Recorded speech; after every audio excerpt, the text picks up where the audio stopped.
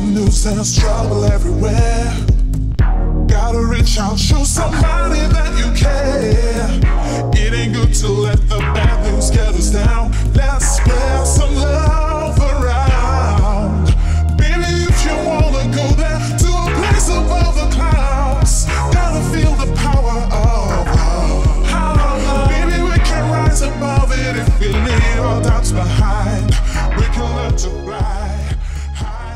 I was a DJ before. I played actually really heavy techno records. That was the thing that was going on when I was 15, 16 years old. It was really big in Belgium as well. I mean, you have I Love Techno still being one of the most legendary festivals originating from that era, still going on. So techno was a big thing in Belgium. And so before I started making music, I was a DJ. And because I couldn't quite find the records I wanted myself, I wanted to start making stuff, you know, being really intuitive about it, and really I didn't have a clue of what it meant. So, you know, I thought I was going to make my first hit in 3 months, and you know, several years later, I kind of started realizing what it really meant to make music and not just have a TB303 and an 808 run in sync like in the techno days, you know. After that, I really started working on my compository skills and all the other skills that involve real songwriting. My break was really obvious. I used to be in a band called Villa.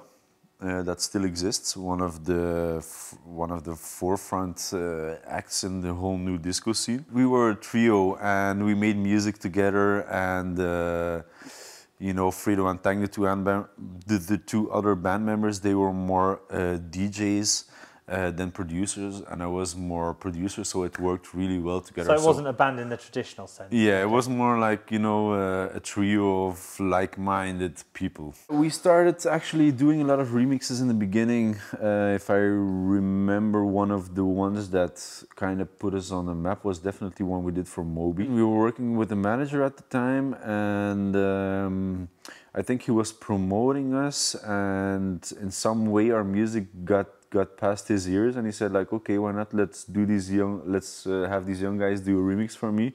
And I remember, you know, he talked about it in interviews, and he sent our management a mail, you know, that he really liked the remix. And so maybe that wasn't the first commercial success, but it really said to me like, hey, there's something in this for you, you know, not just a passion and not just an urge to make music, but also the possibility to maybe in a long-term situation create some kind of income for yourself, and being able to dedicate yourself fully to the music.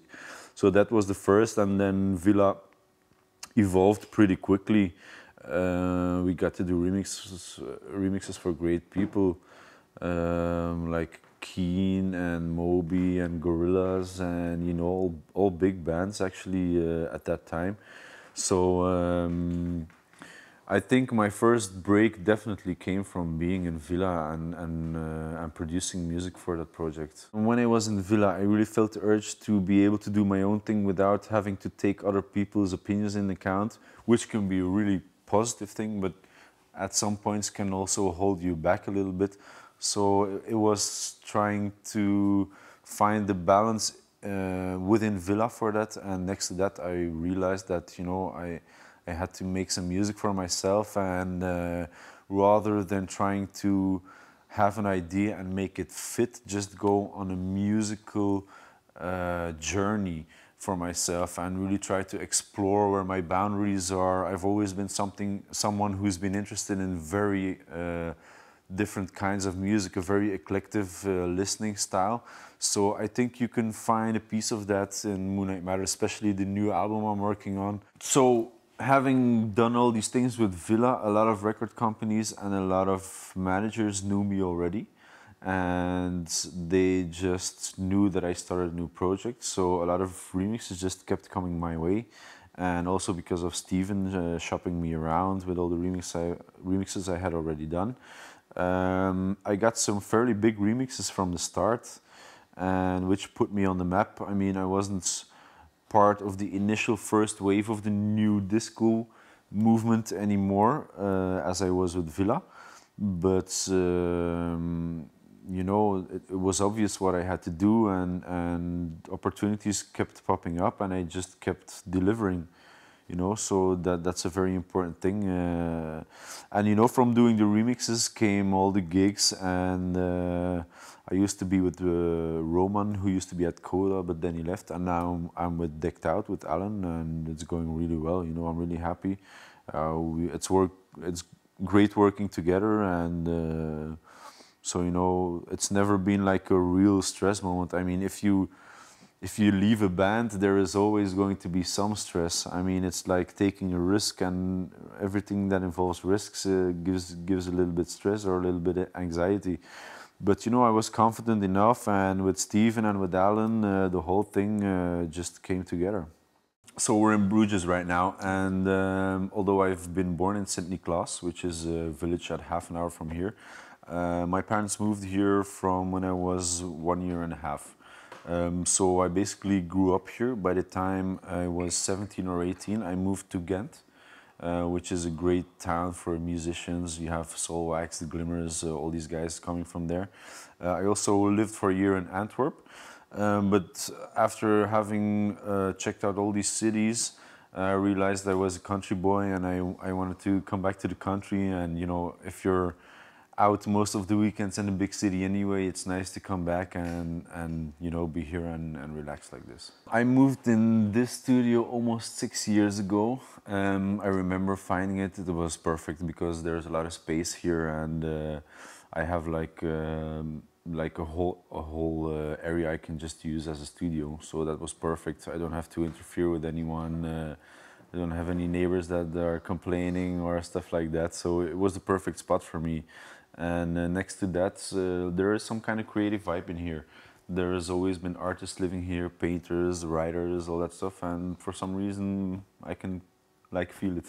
And what did you have before that? I mean, a really small room stacked with synths. okay. So it was really small, and everything was really piled on top of each other, and I really got like a claustrophobic vibe from the whole thing, and that's why I was so happy to find this here. I guess if I ever have to move here, it's gonna be hard to go back to confined space. All the first stuff from Villa has been made in this studio. Apart from Villa, I've always had the idea to have a house like I have now, with a nice studio where I can really invite people, not just for, hey, let's make music for 4 hours. No, you know, for the whole experience. Yeah. If you're a producer and you're working together with other people, the psychology side of the whole thing is important as well. And having people over and being able to receive them here in a nice context, give them their privacy to sleep, to eat, to do everything, have nice nature around is really something an idea I've had for years. And I had been developing it before, during and after Villa already. So when we made the Villa stuff here, some stuff wasn't here yet, but we had more than enough gear to make good music. I mean, I'm the last person that's gonna say you need a room full of gear to make good music. I mean, it's the cook, not the kitchen. I mean, for me, it's become an obsession and a passion, and you know, a thing to work with analog synths that way. But I think talent is the most important instrument. I'm sure I don't need it. You know, it's not like a compulsive thing to buy gear. You know, it's like, it's more like I consider my studio as being a drawer full of paint. And when you have a lot of different colors of paint, you can make an interesting painting, you know. And once in a while, I need a new color, and then I just do it. I mean, it's different if you don't make money from making music and you can't feed your son or pay your car loan or whatever because you're buying gear. Then it's a problem, you know. For me, it's just an invest. Next to the fact that I love synths, they are also tools for me. I mean, I really make music with all the stuff, and next to that, they're also a great investment. I mean, you could almost look at it as it being buying houses or apartments or old cars or, you know, stuff like that. So that's three things that are definitely positive about the gear. And if you can contain yourself a little bit and don't get yourself in trouble for buying too much gear, it's okay for me. I mean, there's always a few more synths I want, like the Rhodes Chroma. Okay. Is a synth I've been wanting to buy for a long time. Obviously, there's no Jupiter 8 here.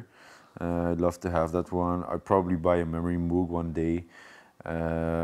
But the main thing I'm gonna focus on now is buying a little bit more hardware outboard gear. I want to have like a nice hardware unit to track my stuff through that really colors it in a way I like.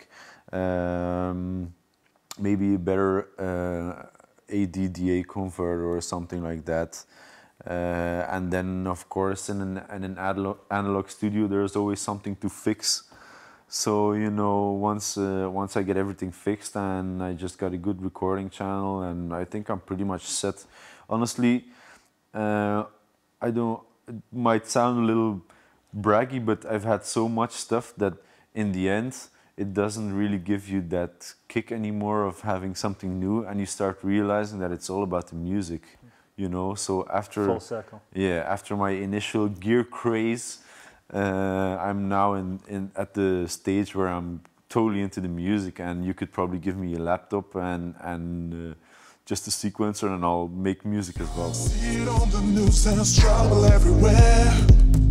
Gotta reach out, show somebody that you care. It ain't good to let the bad news get us down. Let's spare some love.